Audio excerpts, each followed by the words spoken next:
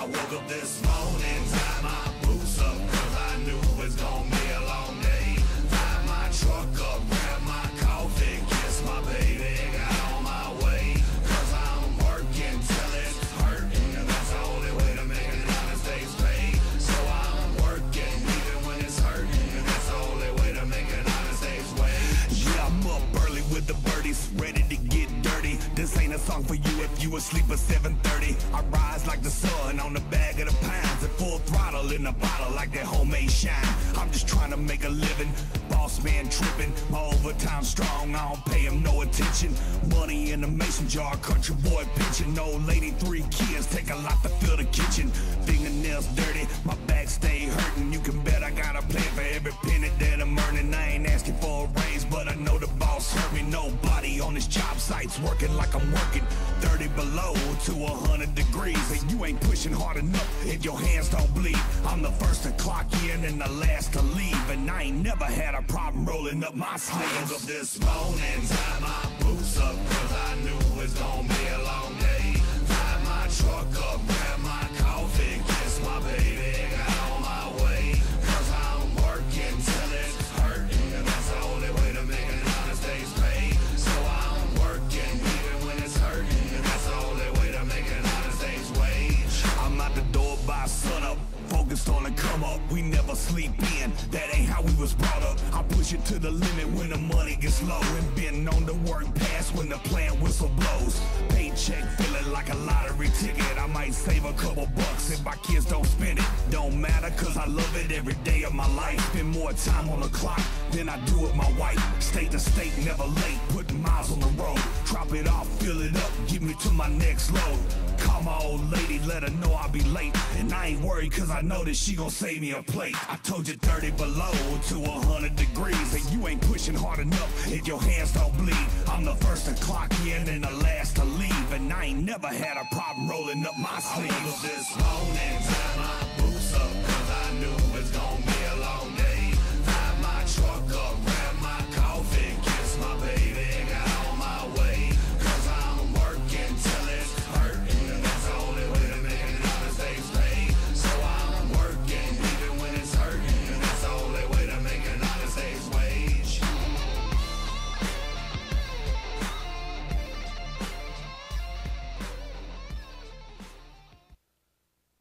So I hang this door, and I'm trying to think, why can't I get it to line up there when it lines up down through here? This is a brand new piece, and the door gap is good. But up there where the original part of the cab, it's jacked out of shape. So I'm thinking, I'm sitting here, can't figure this out. And I'm an idiot. This whole B-pillar section was damaged real bad in an accident or something.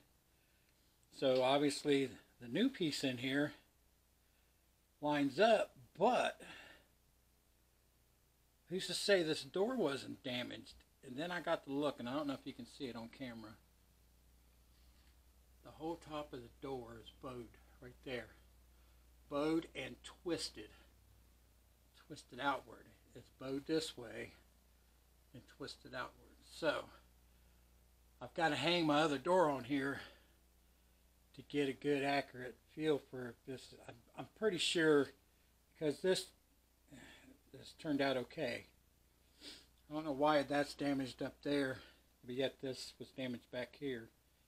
Maybe, what do I know? But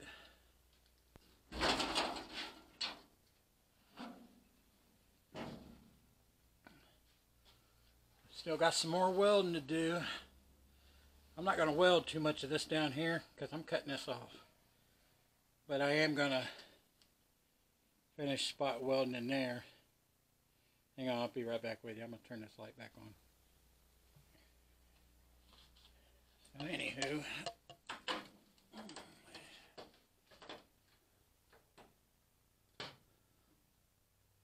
that's good.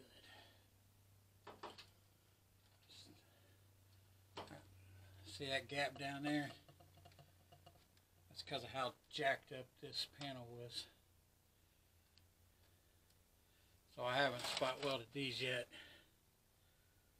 because I want to work on this a little bit. I may put some heat to that. I may cut that, look freed up right there. I may cut that right down that seam and get this pulled out and get this spot welded in.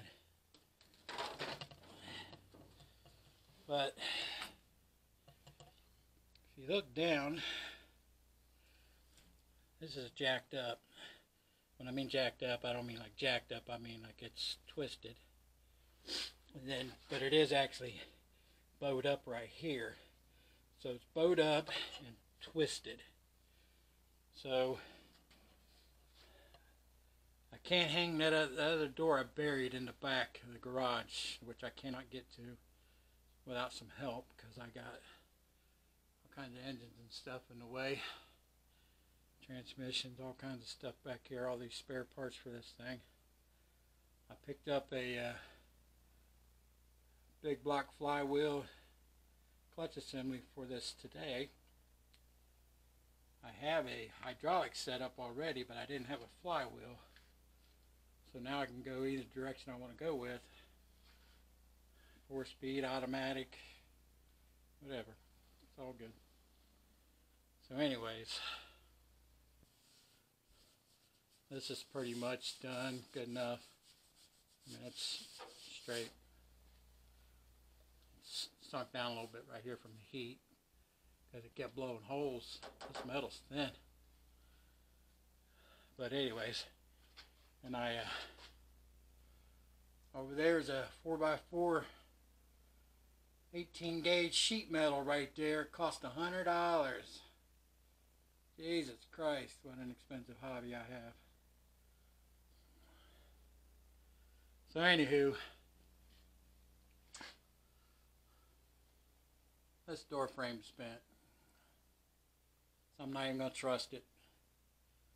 If I can't dig the other door out with some help, I'm just going to take all the measurements over there and chew it up and run some reinforcements in here and weld them in. And then I got to rebuild all this down here. It's kind of why I needed that 18 gauge sheet metal. And then this bad piece right here is this reinforcement pieces I bought. So that's going to go in there.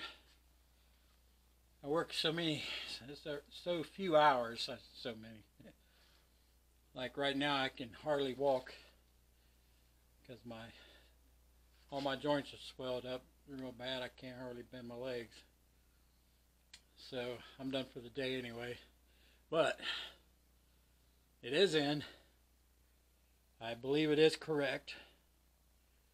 I know I said I'd finished welding in this video, but I've got a few things I want to do. I just ran out of gas. I'm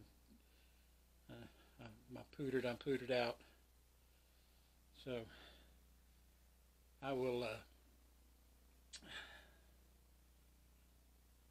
see what I got to do here next. Okay. So you just heard my little what I think and right or wrong. I think I'm right. I know the top of this door frame's messed up for sure. I never noticed it before, but it definitely is. But it's, you know, because of the rusted out part of it anyway, it's why I got another door. So I will get that hung, and then the next video I will finish welding the B pillar at the bottom, and I'm going to start building back up the A pillar at the bottom. And then if I can't get the door out, like I said just a minute ago, I'm going to take as many measurements as possible on the other side, and I'm going to come over here and I'm going to weld reinforcements in. Then I'm going to cut this bad floor out right here and this rocker out, and that will probably be 2 videos from now. Next video, finish up the bottom of the B pillar and start rebuilding the A pillar at the bottom. So guys, this is James. Empty pockets. I say empty pockets. You would not believe how many times I say I have empty pockets in my real life. Not just because of my YouTube channel. People constantly, like when you get sales calls or whatever, I always tell them, hey, you're barking up the wrong tree. I'm retired. I'm on a budget. I live with empty pockets. I don't have any extra money, so you're wasting your time. So, what did I say a long time ago when I first started this? It's not just a saying, it's a lifestyle for me. That's why I do a lot of bartering, but I can only do so much. I wish I was physically able to work. Like, oh man, I tell you, I'm rambling on now, but if I just had the ability and the energy like Dan and Dee Dee's Speed Shop, I mean, oh, he's a machine. Good Lord. You know, and look how many hours Don's Hot Rod works. And, you know, I used to be that same way. I worked 65 hours a week, and I've been in the trucking industry my entire life. Not a truck driver. I've always worked on them, and I ran shops. And I've changed probably, I'm going to say easily, mounted and dismounted 10,000 truck tires in my lifetime by hand. And that's what's tore my body up. So people, if you get an office job, get an office job. Or even like truck driving's not horrible, but it's not healthy either. You know, driving a truck's not a healthy career, but it does pay good money. So, you know, really, I didn't mean for this to turn into a employment recruitment of whatnot, or or what careers to go down, but you know. Before I sign off on this, I was going to. I live in Ohio, so it's not that far of a drive for me. I'm wanting to go to the Tri-5 Nationals this year, and I heard Dan Dee Dee's Speech Shop say something about that he would like to try to go. I didn't know if he was talking this year or not, but it would be cool if a bunch of the YouTubers could have like a YouTube party, a bash down at the Tri-5 Nationals this year. It'd be pretty cool. Anyway, just a thought, you know, talk amongst yourselves, see what you think about the idea. If you think I'm full of shit, just say I'm full of shit. You don't want to hear about it, you don't feel like going. It's not a place where you want to be, which I know that's a lie because it's Tri-5 Nationals. Now, come on, Tri-5 Nationals, let's be real. Anyways, even the Power Tour would be cool, but I couldn't, I can't drive behind the wheel that many hours. I'd be miserable half the trip.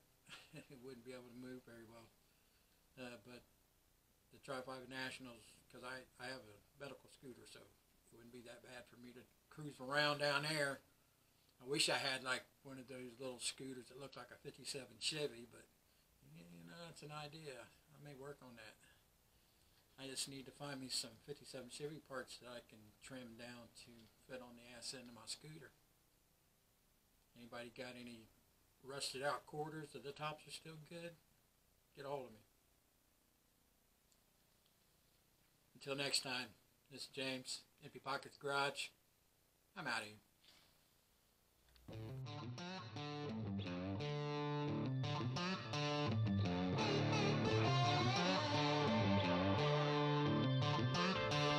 I woke up this morning, tied my boots up.